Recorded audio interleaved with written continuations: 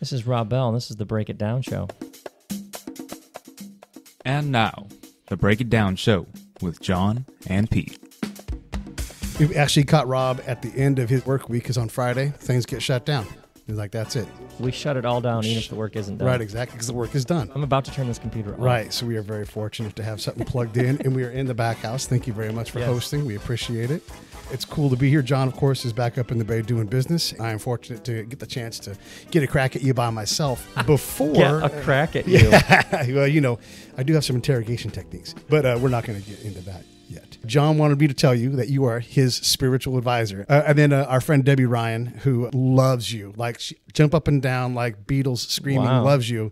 And I said, "I'm Debbie? Is that your name? Debbie, yeah. Hi, Debbie. Yeah, we sent her a little video last time, and I said I was going to see you. And basically, she just wanted you to know that, she loves what you do. So you have a huge fan up in Danville. That's fantastic. And Debbie is wonderful, beautiful people. Her family is great, and we love the Ryans. And they love you. And it's good to have someone you've never met love you that much, right? It's got to feel nice. Man, you can come to the back house anytime if this is how you're going to sit in that chair and talk. Yeah. Oh.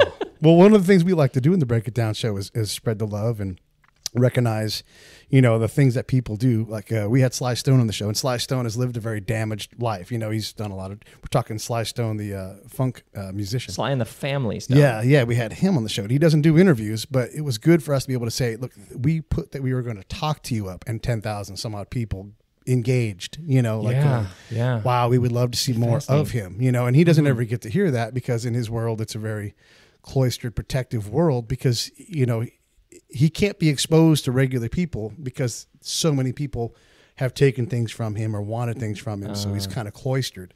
So it's good for him to hear, hey, you still have an impact on people's lives. I don't know if you've heard this piece of music, but this belongs, he's the inspiration for the people that inspired the people that make the music now. So it's cool to be able to tell him things like that and to tell Rob Bell that, hey, it still works. Even when you're not physically there, you are still making people go crazy.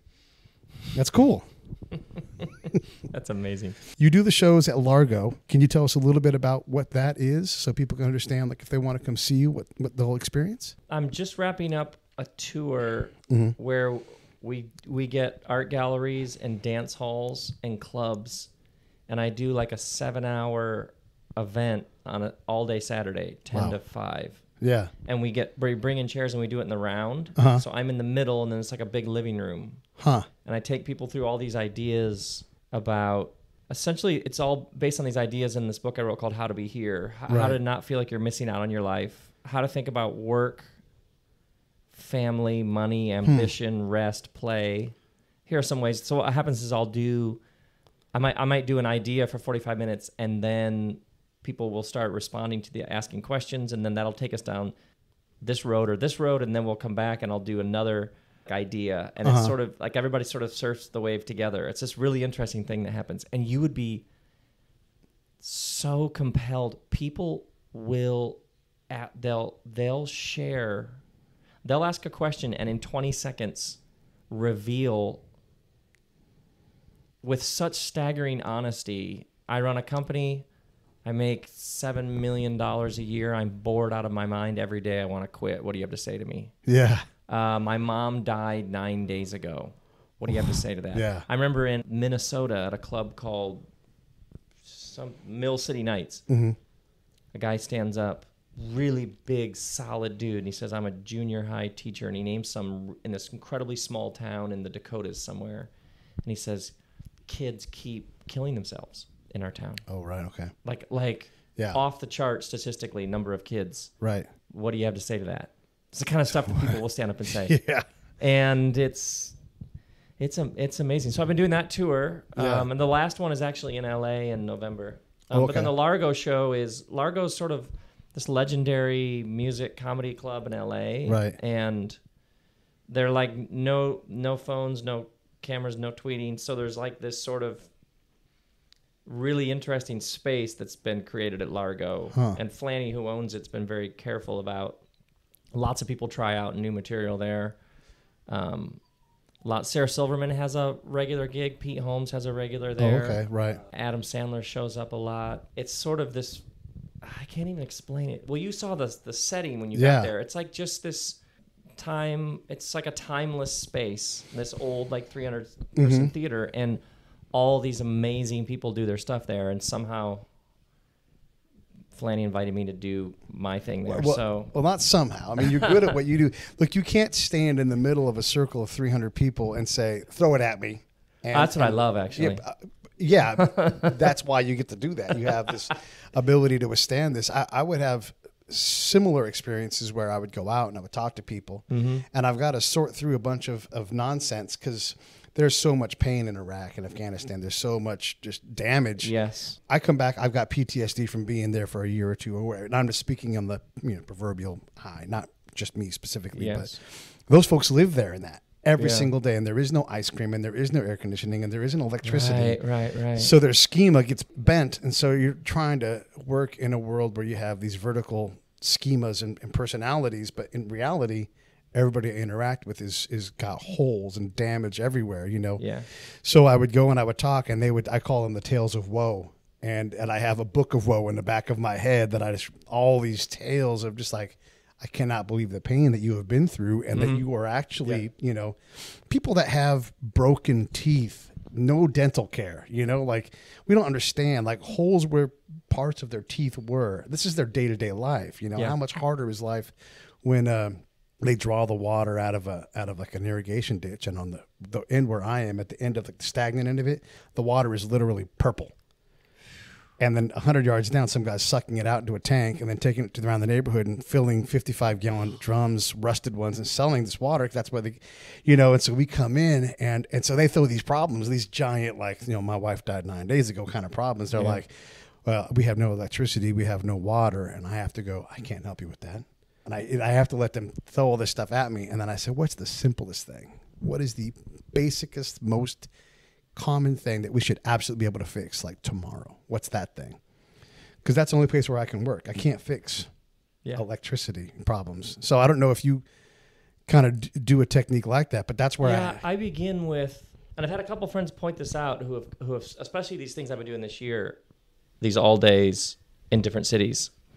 My friend, a couple friends have pointed out, it's like you're creating this space where people can feel whatever it is they need to feel, because the pace of modern life is you just keep going. Like, you got to wake up tomorrow. Like, the kids need lunches. You got to pay rent. You got to you got a parking ticket. You got it just keeps coming.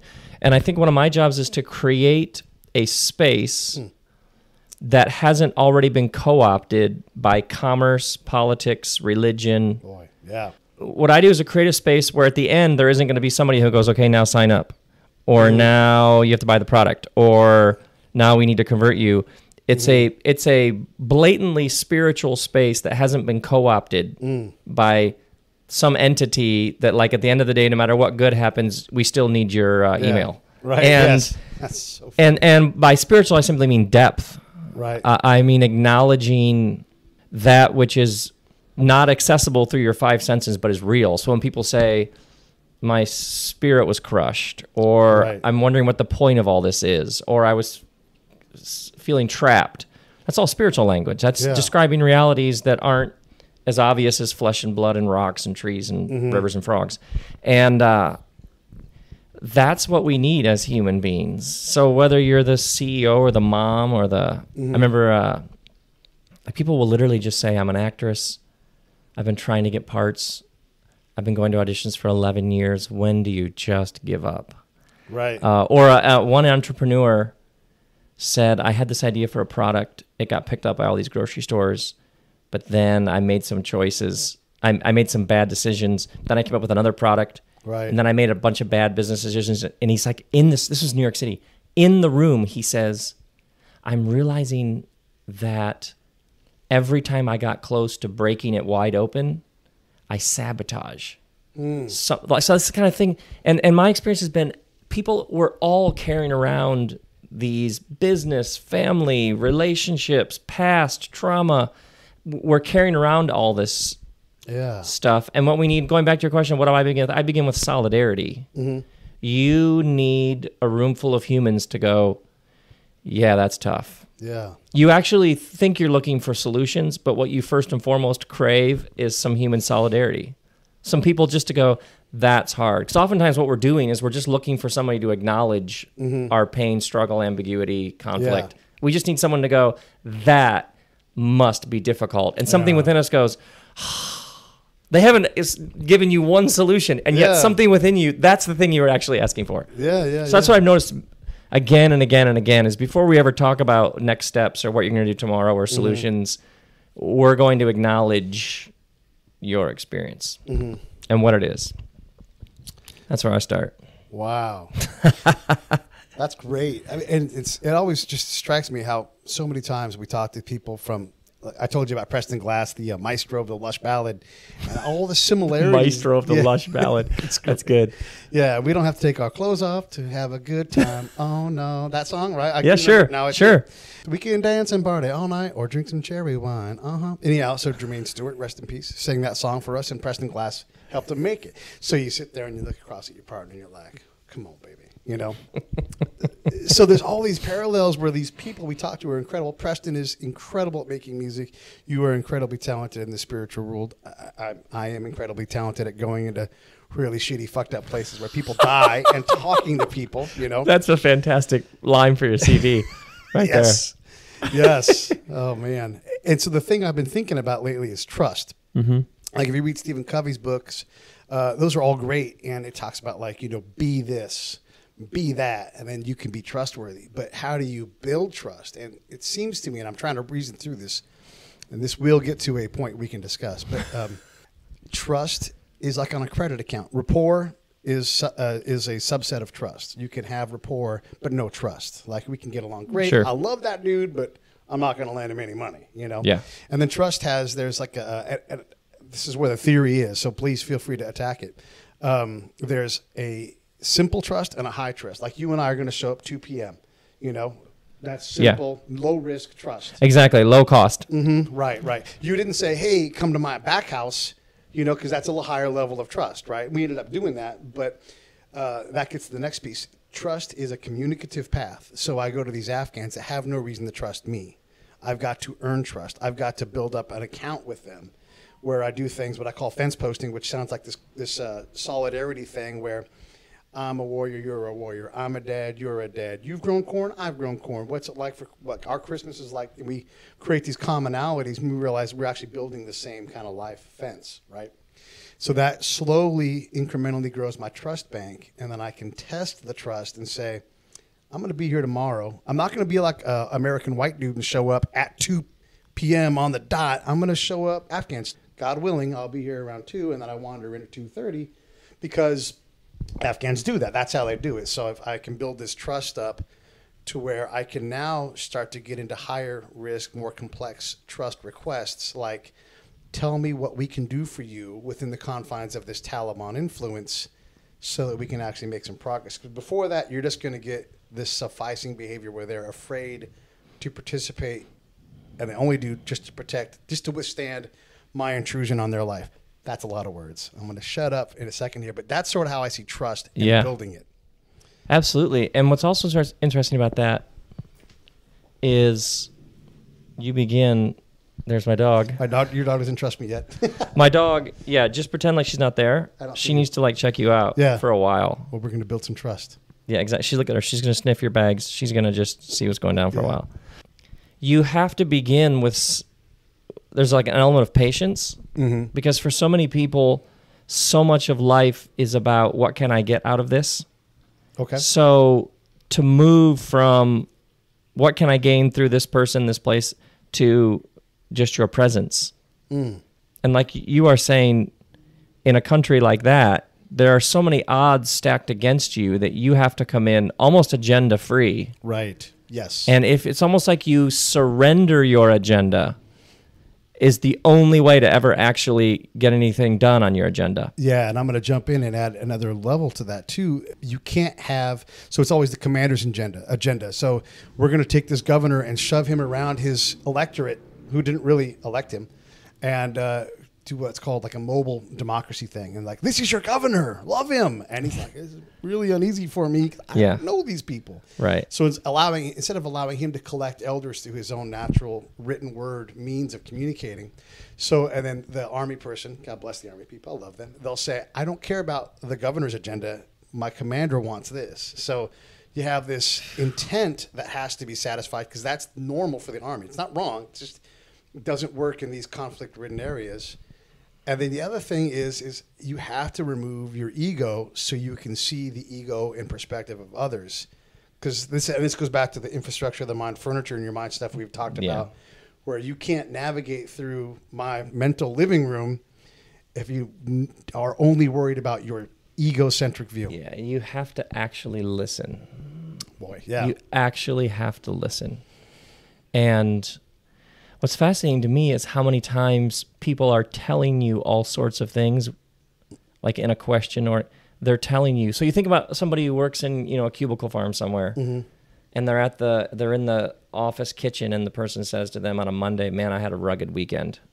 I was trained as a pastor, so somebody telling you, "Man, I had a rugged weekend," is parentheses, please ask me. Yeah. Why my weekend? Yes.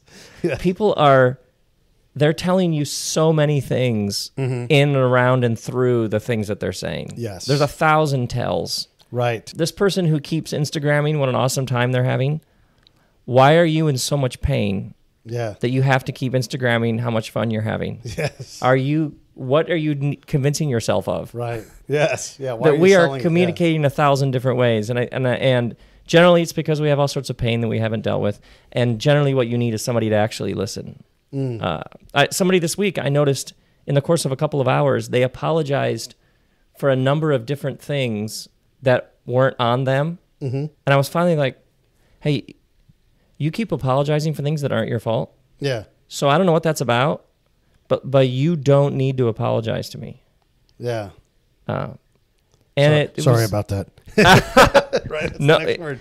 Yeah, they were doing everything short of apologizing for the weather. Yeah. And it was like, oh, there's like, that's something, everybody's carrying around stuff. You got to work that out. There's something there. You can work that through. You can sort that out. But yeah, what you are talking about is the power of listening and entering in. You surrender your agenda, and there's always a chance on the other side you may actually get to do something with it.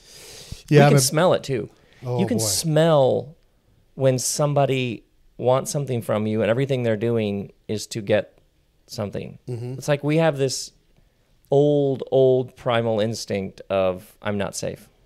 Okay. I'm not safe. This person is here to get something from me. And that's when you tell those Afghan stories, that's what I pick up. What I pick up is they're going, what are you doing here? What do you want from us? And when you come in and go, who are you? How's it going? What do you need? Yeah. Changes everything.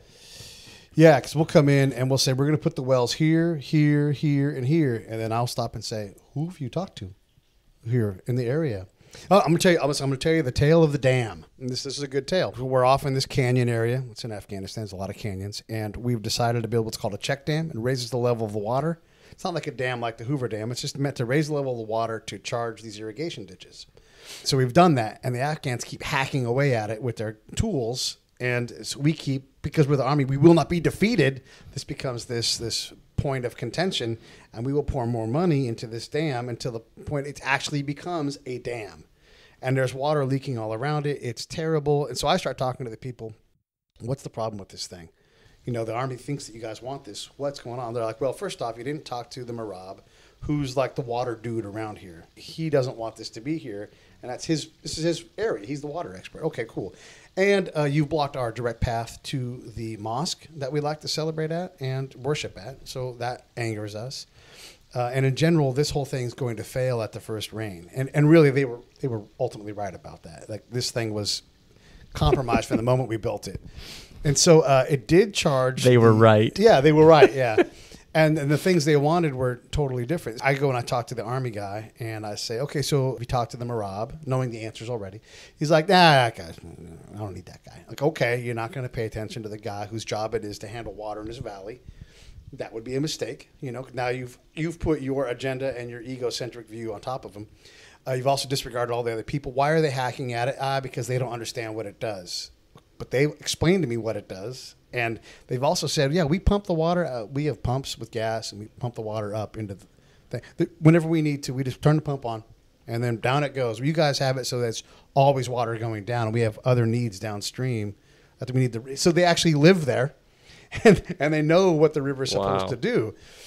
We can't be bothered with that. So long story short, first rain comes, thunder and lightning, and it's crazy and it's loud, and I'm like, I can't stop envisioning this dam. And I'd show you a picture of it. It's ridiculous, this thing. It was huge. You would be 20 feet in the air standing on top of it. This is how big this structure became. And the next day, gone. No dam. And when I wrote my report, I went down to the dam and I did a strike through on it, and I wrote river. And I showed a picture because it was just the river there. And it's the little tiny stream of a river, but that little tiny stream and the people had defeated this big army monolith. So Chapter 2 in this story is the governor's like, I'm going to get the Americans to fix this. And U.S. aid has a small-scale hydroelectric capacity, and this valley has no electricity. So here's the ability for the governor to say, everybody in this valley is going to have electricity. You know, we're going to build this thing. This is why we're going to have it. I'm going to get this done for you. And what a chance to bring the people of Afghanistan in this valley closer to the government. Ask me if we built a hydroelectric small-scale dam. We didn't do it. It didn't happen. No way. They didn't even pick the ball up. We had this great win all ready for them. People that don't have electricity, that don't have the internet, all these things that can chill them out. And we couldn't be bothered. Never listened once, only about our view. And we wonder why we have problems in these conflict zones, you know? So what do we do with people day-to-day lives that come to you with all these kinds of problems, knowing how challenging this can be? How do you get them to get out of their own head long enough? Because there's something that you must do for them. Well, you can't take people where they don't want to go. Okay. So I begin with, some people aren't in enough pain. Wow. They're going to keep on this path. And so you begin by surrendering people. Because if somebody's not ready and doesn't want this, then now you're part of the problem. And everybody's had somebody in their face trying to change them. Mm-hmm. I mean, recovery begins by realizing I'm no more controlling people, places, or things. Mm-hmm. So I begin with, you wouldn't believe the number of people who at these events I do will say something like, how do I get fill in the blank, loved one, kid, relative, spouse, student, business partner, coworker, how do I get them to do whatever? Right. It's unbelievable. Yeah. You don't. Yeah. You don't. So you can't take people where they don't want to go. And the really difficult truth is that some people aren't in enough pain. It actually still works for them, even though you're going, why would you keep making these destructive choices? Why would you remain in prison when you actually are holding the key in your hand? Right. Some people aren't in enough pain. They aren't in enough pain to change. And then I think you have to begin by, you're not going to work harder on somebody else's problems than they are. Yeah. Yeah. The number of people I know who are literally spending more energy than this person they're trying to quote unquote help, getting them help. That's really difficult to watch somebody going down a path that you are like, you know what, you don't have to live like this. Like, you don't have to be in that kind of enslavement. There's actually some joy out there that you could possess. That's very, very difficult. So a lot of times what I've noticed is you're helping people. The ego doesn't like limits. Okay. The ego wants to fix it, name it, label it, categorize it, heal it, organize it, bring structure and coherence to it. Okay. The ego does not like limits, which is, you can do this here, but beyond that, you might not be the savior in this situation. That is that's a moment when people realize that. And oftentimes what happens is this person, you notice this with parents all the time, they have this extraordinary anxiety about, they're terrified their kid's going to lose, not get a job, going to end up in a van down by the river, and they have all this anxiety about their kid. And all their anxiety is doing, because if you run a business, if you're a parent, you're creating space. That's what you're doing. You're creating space. And your anxiety is in that space. Right. So a parent who's filled with all this anxiety, your home is now a space that is filled with anxiety, and no wonder your kid isn't responding. Yeah. you have placed a burden on your child that your child cannot bear. So you need to begin with, your kid is your kid. Your kid has been living with you. Your kid already knows what you think about pretty much everything. Yeah. Do you know what I mean? Yes. But Totally. let's begin with your anxiety. Yeah. And this is really interesting. In one city, a woman raised her hand and she said, my son has autism. And we went to this therapy center where they watch you and I think film you interacting with your kid. And then they help you better relate to your kid. Yeah. And she said that her kid gets really frustrated when he can't do something. And so she tries to help him and he gets really frustrated. And so that was, the therapist and people watched she and her husband and son interact for a while. And then the therapist sent the kid to, some other room and said, I need to talk to you and your husband. And he said, when your kid is trying to do something and can't figure it out on the first try, and so you as the mom step in, right, you're making it worse. And he said, this is the kind of thing, this woman is sharing this in front of 100 strangers. Yes. He says, the therapist says, you have to let your kid be frustrated. That's part of being human. Right. Just give him the space he needs to express. You're not letting him be human. Right. You're trying to prevent his frustration when frustration is part of life. Sometimes you fix things because you've gotten frustrated. And the therapist spent the whole time dealing with she and her husband. Yeah. He's like, never got to the kid because he's like, the kid is actually going to be fine. Right. And the number of people I've met who are carrying around all this anxiety about other people. Yes. And to actually help and be compassionate, you have to first surrender. Yeah. You have to surrender this person. Yeah. You may be the answer to their problem. You may not. Absolutely. So I'm gonna take you back overseas, and this is some of the, again, Let's go. There's parallels, right? Like it happens all the time. So, and I didn't start this way. I had to. I like to talk about you have to have a revolution, drop the R, so you can be evolved. Yes. So so I had to go screw things up. You learned this in the field. Yeah, I learned it. I learned it by watching. I learned it by going, oh, I'm an idiot. I've done it again. I've inserted my ego again. When will I learn this lesson? And it turns out I'll never learn it. But I know now that I have to constantly be If you're aware. talking about it, you've learned something. Right. Well, that's the thing is I've not learned to stop it. What I've learned is that I can't stop it and that I have to be aware for it and test. Oh, got it. That's what I've learned.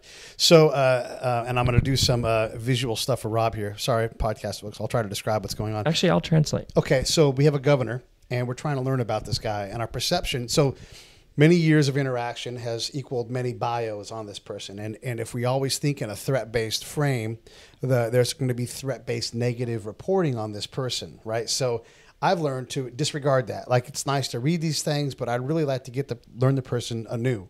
And if they're an asshole, they're still going to be an asshole. But if they aren't an asshole, and they're an asshole because everybody said this guy's an asshole and they all believed each other, then we've got a problem.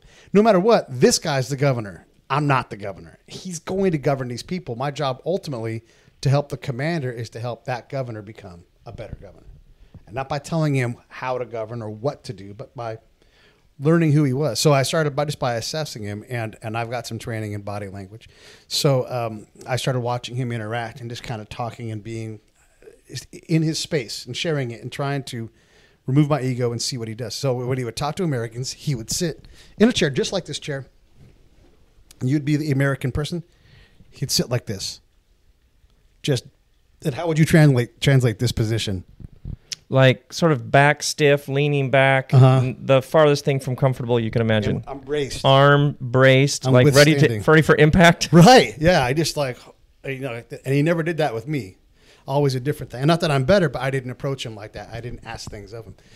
When he talked to his electorate, when he's outside and amongst the people, his hands are above his heart, right? And he's talking animated and very passionate. And then hands above the heart is what? Excitement. Joy, openness, excitement? Yeah, it's more, just think more of like excitement, okay, as opposed to joy or fear. Because it could be either one.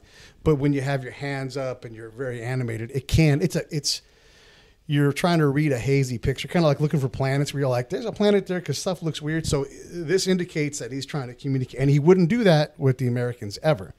And so then there was this third phase of him where he was more reflective and more of like the scholar, the imam, where he was like more religious and his hands were more around his heart when he talked. And he doesn't know he's doing these things because I watched him over the course of like 2 weeks. So what I try to reflect back to the command is here's this person who, when you guys interact with him over the course of a number of meetings, he's in this braced position. Like, just like, how do I withstand this? And he doesn't mean to do it. This is just how he feels. But then when he's amongst his people, he's sitting in a normal tribal setting. His hands are high. Everybody's looking at him, paying attention. He's being a leader. And then when he's more this spiritual, contemplative guy, you know, his hands are by his heart. And it was just 3 totally different phases. And we're not trained to recognize these differences and partner with this person based upon these things. Like, let's see if I can create, and I'm big on affect over effect. So let's see if I can create the affect of him having his hands in the air, and see if I can get his people to listen with their hands in the air. You know, see if I can get him to do these things. And instead of trying to do things, I'm trying to create feelings that draw people towards him, not towards me, because it's not about me, not towards the commander. But that sounds like a similar thing with this kid. He's fine. The folks running the show need to calm the hell down and let him be fine. You think you're helping, you're actually making it worse. Yeah. So let's talk about your stuff and your anxiety and your fear. Right. Because this person that you're trying to get to do something is actually responding to your fear how a person should respond to, is they don't want anything to do with it. Of course they're resisting. Of course. Let's talk about you. Mm-hmm. Yeah, let's talk about you. Let's talk about your stuff. What's going on in there? I don't like it in here. Always takes you to interesting places. Yeah. And you have to allow, mistakes are okay.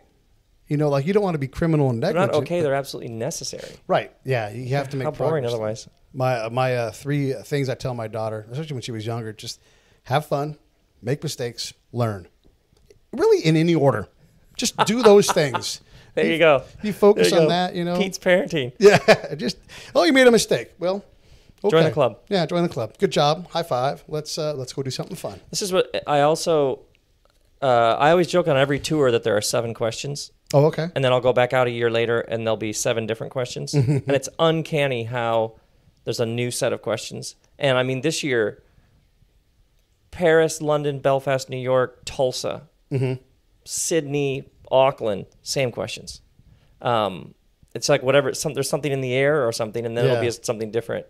But the one that comes up as much as anything is somebody has an idea, business, a piece of art, some new job, school, whatever it is, and they're not doing it because they don't want to fail. And as soon as my answer is, you're going to fail. Yeah. Right. So let's just establish you're going to fail, and it's going to be difficult, and money is going to be tight. Right. And some people will get it and some people won't, and some friends will become enemies and some enemies will become friends. The hero's journey, basic hero's journey 101. You're going to fail. So the only interesting question is, and it's going to be difficult, when you think about your life,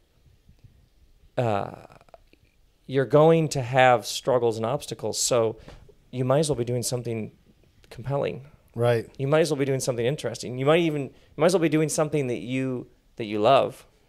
Right. Because either way, that's going to happen. Yeah. Yeah.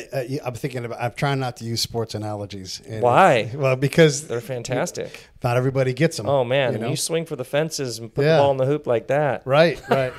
Absolutely. Well, but I think about like a football player who blows out his Achilles tendon. You would never pick that as an outcome. But you're doing what you love, and it's like, I might get a concussion and crush my head a bunch of times and blow up my Achilles tendon, and most likely if I'm a pitcher, I'm going to have my elbow cut open and fit.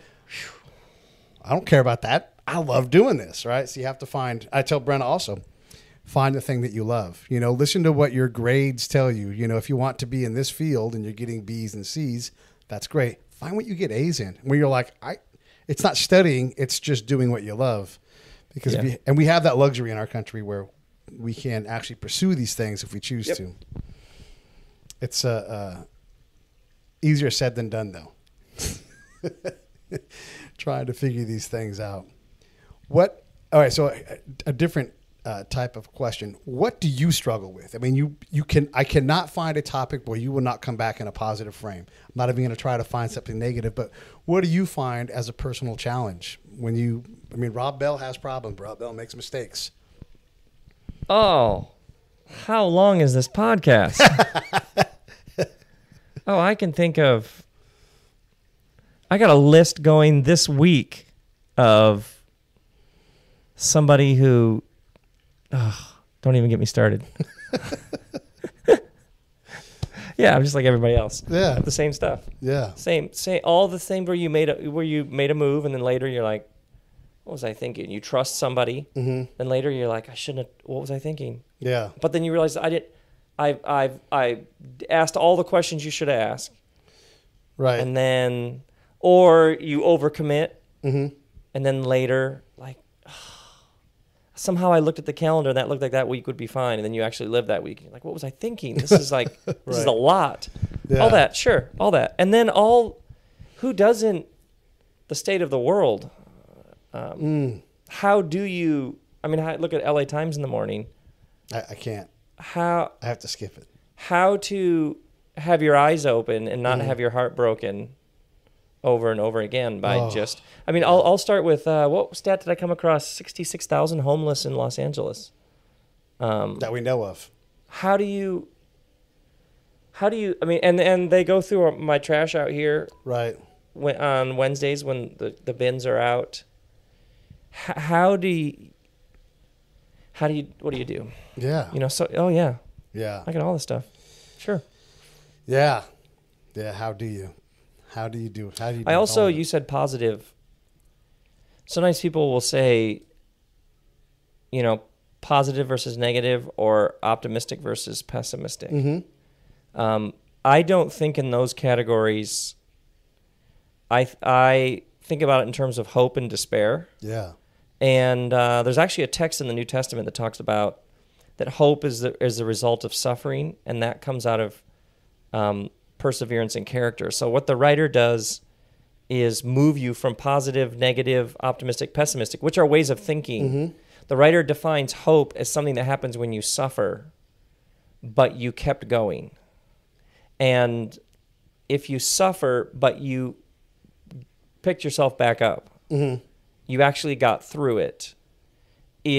That perseverance creates a sort of character in you. Right. It forms something in you. And so you have a hope simply because the next thing that comes your way that a couple years ago you would have been like, oh, I don't know. Oh, you've already been through something like this, and we made it okay. Right. And so it helps me, hopeful people, in my understanding, hopeful people who are not the people who are naive, who just sort of shiny, happy people in the face of, no, these are the people who actually have entered into the depths of the struggle and despair and darkness and 66 homeless. And they kept going. So I tend to, the people I know who are most hopeful, what's annoying is happy, naive, which is just, it's okay. Everything's going to be fine. And you're like, have you looked out the window? It's the person who's actually seen it. Yeah. Who's actually been in the ring, but who keeps going. That's what's interesting to me. Yeah, I can definitely identify with that. I'm whimsical is one of my traits, but I'm also rugged. So I don't mind sliding my chips in and be like, you know what? I've gone bust before. What's the worst that can happen? I'm going to jump off this cliff because I'll figure out what I'm doing. I'm whimsical, but I'm also rugged. Right. It's a bit of a dangerous combination. That line with your picture, just frame that thing. Yeah. Sell that through your podcast. That's something right there. Whimsical yet rugged. Yeah. Well, you have to be to. Yeah, and what you're saying, what happens over time is something that 10 years ago would have just crushed you. Right. You're like, oh, I'm still here. Yeah. Oh, yeah, it begins to lose its power. Oh, you might get fired. Well, I got fired, and I'm here. Yeah. So over time, the power of your presence, I'm still here, and that horrific thing I wouldn't have wished upon my worst enemy actually happened to me, but I'm still here. So the next time something comes along, it just doesn't have the same power that it used to. And if you keep going, eventually all those things. I've had sound systems blow up. I've had hecklers. I had a heckler the other night with a bullhorn out in front of the club where I was speaking. Like, now it's just like, oh, good, another good story. Yeah. And I remember 10 years ago when I'd show up somewhere and there'd be hecklers out front. I'd be like, oh, man. Yeah. This is a battle. I'm in a battle. Why are they picking? And now it's like, seriously. Yeah. You're just giving me good stories. By the way, what was it?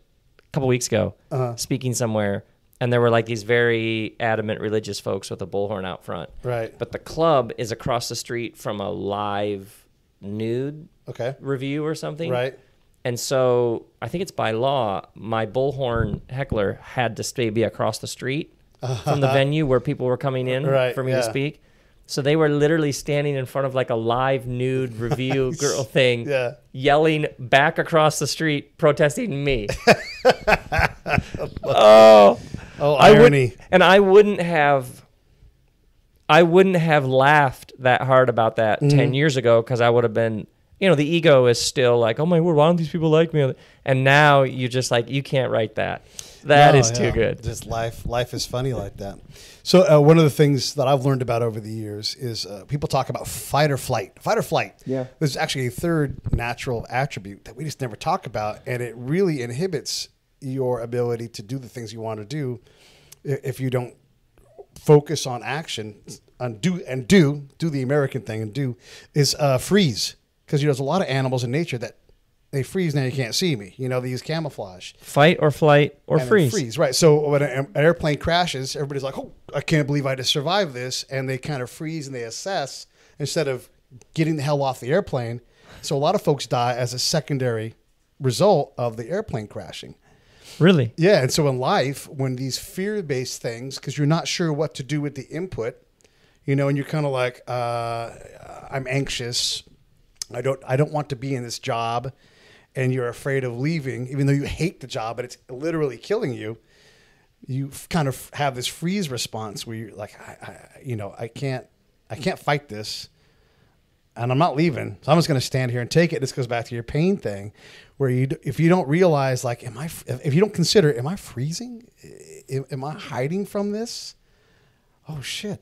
Well, let me try fight, or let me try flight. You have options. You have options. Yeah, and it's just, for whatever reason, freeze doesn't stick in the vernacular for us. And I found it to be, like, I come to a point where I'm trying to make a decision. I'm going to buy a car, whatever it's going to be. And I've winnowed it down so there's really no better outcome. Like any one of these three things.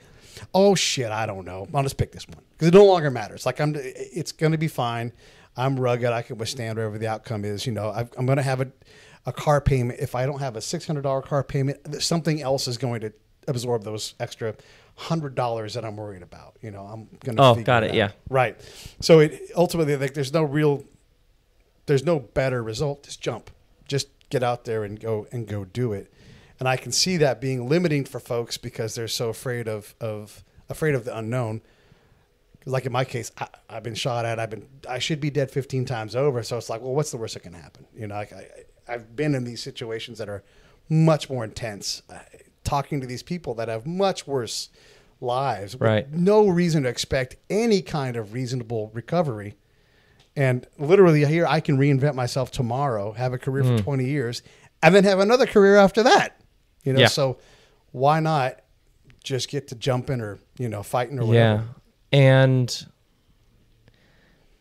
you always have power. And what the modern world has done for many people, sometimes educated, accomplished people with resources, is this odd disempowerment kicks in, which is, I'm sure the successful people are like, just have to put in the 80-hour weeks. Right. Why? Well, I got bills.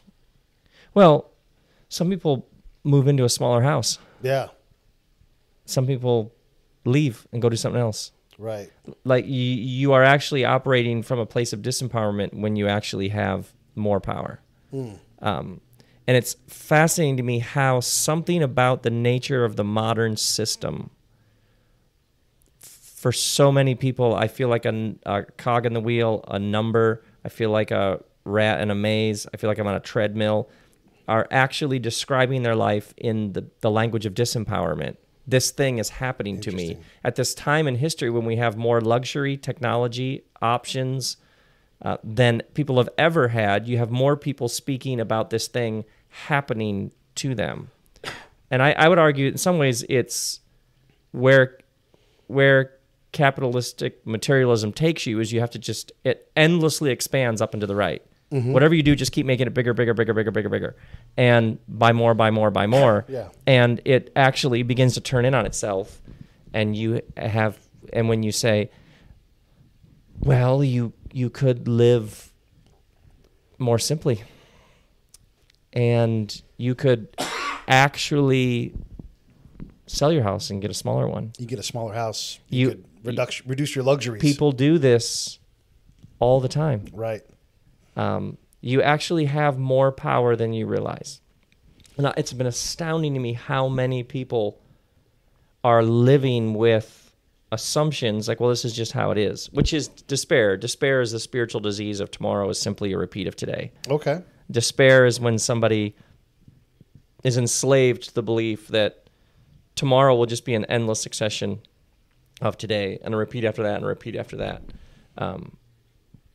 But when you move to... So despair, the antidote is a disruption.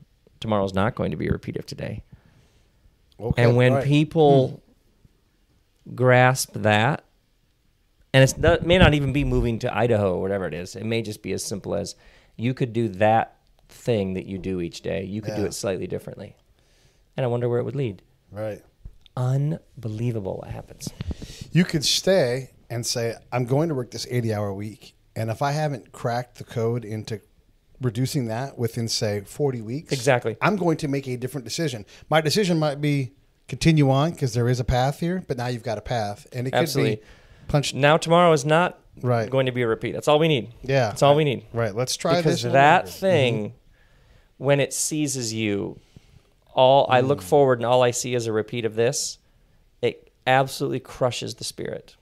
And in the ancient Hebrew wisdom tradition, life and death, living and dying, were not now and then you end this life and now you're dead. Okay. Living and dying, life and death were present modes of being. Okay. So you could be wide awake and breathing with a pulse but be dying, and you could be moments from death bleeding out but actually be full of life, which is why some of our friends who get cancer are literally dying and yet are filled with something that's overflowing out of them, and they're inspiring all of us. Right. And one of the ways that you know that somebody is dying, and one of the things, the problems, because in the ancient wisdom tradition, living and dying are present modes of being. The problem in the present is we're surrounded by such blessing, abundance, and luxury that you find people who are actually dying, but they look around and go, my kids are in good schools, my bills are being paid.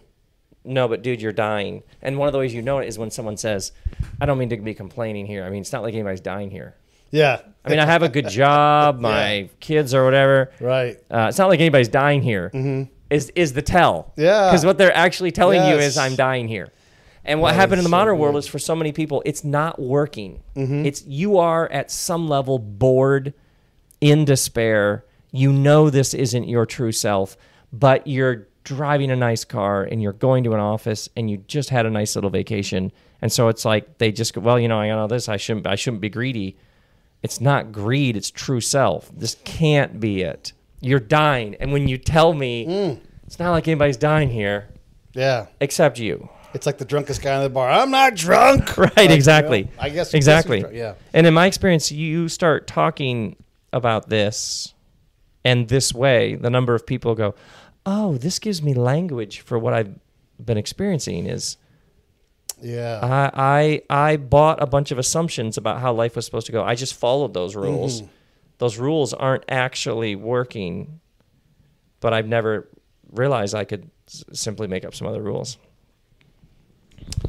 I have certain tells and questions, that are very similar where someone tells me something like, okay, I heard you say it. In my world, if you brag too much about what you've done, and I have to be very careful how I say it because people listen to me and they speak the same language. So I'm like, yeah, I've done 1,000 combat missions. That sounds incredible. there's 1,000 mistakes in those missions too. Like that's just part of the context. But you have like these tells that you're looking for and being too braggadocious or whatever. So I like to ask the question, and I'll ask you, when was your last moment that you can remember of just pure joy where you're like, oh my, this is the best, it doesn't have to be the highest highlight of your life, but where you're just like, we're completely filled with joy. And was that time, can you remember that time easier than the time when you were just full of like despair or like pain? And inevitably, my friends I talked to when I asked them this question, because I've been trying to figure this out, they're like, I can tell you 5 times where I just was at the bottom of the pit. And I'm like, what was the last peak? And they're like, 4 years ago. And I'm like, 4 years ago, like, why do we do this to ourselves? Like, how do, let's focus on some of these peaks a little more. Yeah, the valleys are there and they suck, but identify these. Oh, my word. I can name, it happens all the time. My daughter, Halloween is Monday, and my 7-year-old daughter, months ago, I was like, we were talking about what she's going to be for Halloween. I was like, do you want me to dress up this year? Because I'll dress up if you want. Yeah. And trick or treat with you. She's like, oh, yes. I said, what do you want me to be? And she says, a pig. Nice. Yes. Ready with the answer. I was like, a piggy? I think she said piggy. And I was like, a piggy? She's like, yeah, a piggy. So last week we went down to like Hollywood Costume. Right. I bought a pig head, which was just fantastic. This morning, I'm dropping her off at school. Mm-hmm.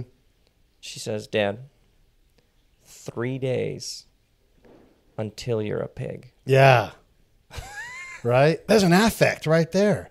You've done something powerful in your daughter's life. And yesterday, she says to Kristen, Mom, do you realize that you're married to a man who was going to be a piggy for Halloween? Right. This is in our home creating more. We have laughed harder.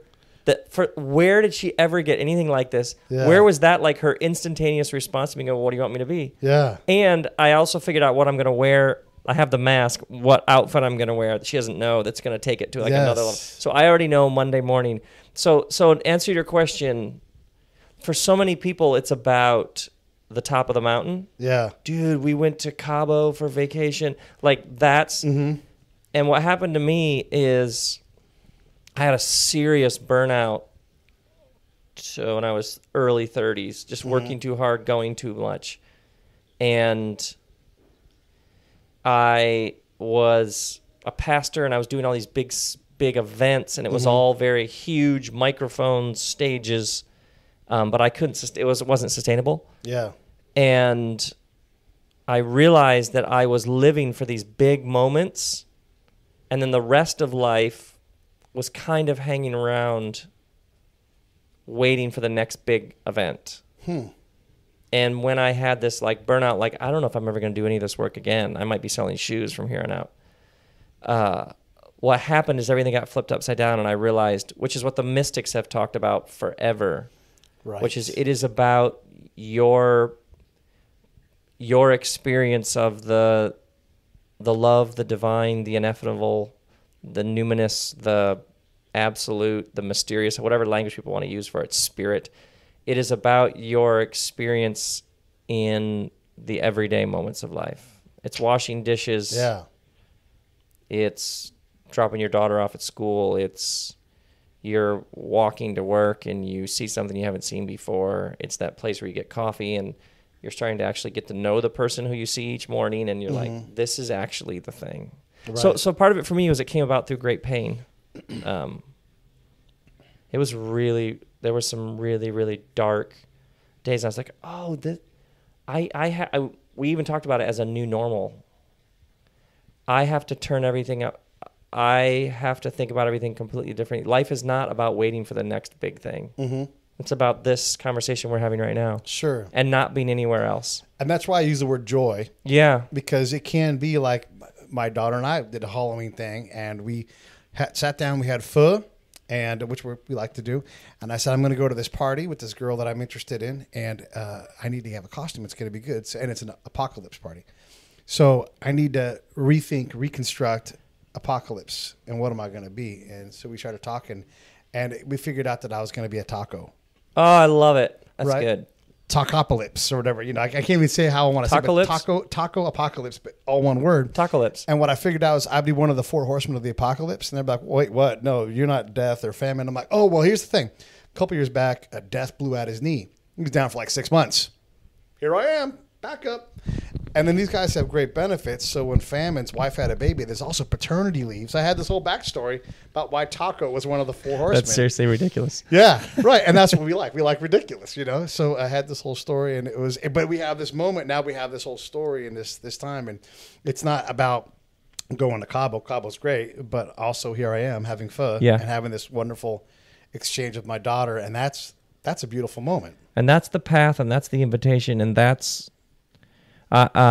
when that starts to click, like, oh, there's a whole world within this world. Mm-hmm.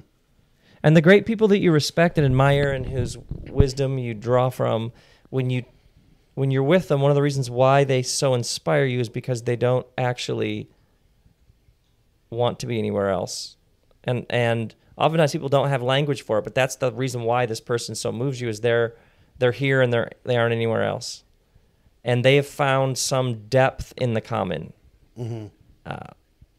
And it's almost like they're seeing a whole new layer. They're seeing a whole world that is right in front of you. Your eyes aren't, which is why all of the great metaphors generally about spirituality are about, in some ways, waking up, opening your eyes, sight, right. Seeing.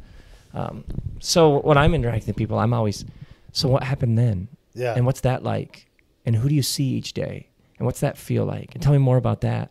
And sometimes you need somebody to observe your own story to realize, oh, yeah, this is actually way more interesting than I thought it was. This is another parallel again where I do the same thing where I go and interact with this person. They've got no reason to trust me or anything else. I may see them once the whole time I'm there, but I'll take time to be present in the moment with them, and they'll give me the answer that's right here in their brain, like ready to go. Blah, here's the answer.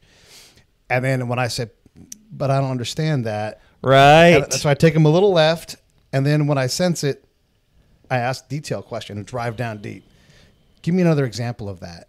So they'll say, the government never does anything for us. Never anything ever. Like, let's get ridiculous. Let's go left. Okay, there was that one time when, I'll make up names for people, when Morty came down and said they were going to fix the road, and they fixed the road. So it's not no time ever. Right. There's this road. So we're at least one click to the right of never. Right, yeah. But there's a second time. Oh, now we're like got it. Okay, now we're moving back towards right. Center. And so is Morty a good guy, bad guy? What do you think? You know what? It's not his fault. Like, okay, now I'm in the affect. I know I'm messing around, and I don't know what the answer is yet, but now I'm where the sweet spot is, where if I could have just come in and said, how are things here? Everything's fucked. Okay, great. Have a nice day. Bye-bye. You can't do that. You have to ask those experiential questions and get that detail and then revel in what's there. Absolutely. Well said. Well, that's been about an hour, man. I don't want to That's fantastic. It's Friday afternoon. We broke it down. We did. On a Friday afternoon. Yeah. Thank you so much, Rob. I really do appreciate Pleasure. it. I know John appreciates it, and we would love to John, do it again. What's going down, John? Missed you. We look at podcasts kind of like chapters in a book, and they're so good. So if you'll have us, we'll have you again, too. Thank you very much. All right. All right, take care. I'm going to shake your hand, too, because I love it. Thank you.